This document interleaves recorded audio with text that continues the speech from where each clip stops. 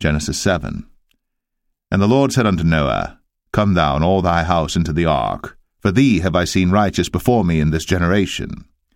Of every clean beast thou shalt take to thee by sevens, the male and his female, and of beasts that are not clean by two, the male and his female. Of fowls also of the air by sevens, the male and the female, to keep seed alive upon the face of all the earth. For yet 7 days, and I will cause it to rain upon the earth 40 days and 14 nights.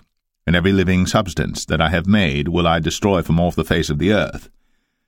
And Noah did according unto all that the Lord commanded him. And Noah was 600 years old when the flood of waters was upon the earth. And Noah went in, and his sons and his wife, and his sons' wives with him, into the ark because of the waters of the flood, of clean beasts, and of beasts that are not clean, and of fowls, and of everything that creepeth upon the earth. There went in 2 and 2 unto Noah into the ark, the male and the female, as God had commanded Noah. And it came to pass after 7 days, that the waters of the flood were upon the earth. In the 600th year of Noah's life, in the 2nd month, the 17th day of the month, the same day, were all the fountains of the great deep broken up. And the windows of heaven were opened, and the rain was upon the earth 40 days and 40 nights.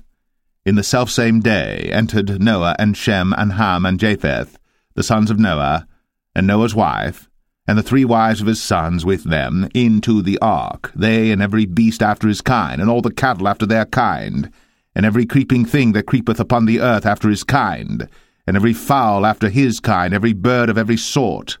And they went in unto Noah into the ark, 2 and 2 of all flesh, wherein is the breath of life. And they that went in male and female of all flesh, as God had commanded him. And the Lord shut him in. And the flood was 40 days upon the earth, and the waters increased and bare up the ark, and it was lift up above the earth.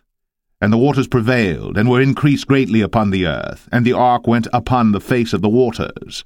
And the waters prevailed exceedingly upon the earth, and all the high hills that were under the whole heaven were covered. 15 cubits upward did the waters prevail, and the mountains were covered. And all flesh died that moved upon the earth, both of fowl, and of cattle, and of beast, and of every creeping thing that creepeth upon the earth.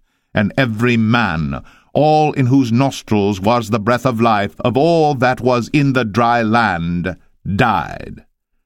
And every living substance was destroyed which was upon the face of the ground, both man and cattle, and the creeping things, and the fowl of the heaven, and they were destroyed from the earth.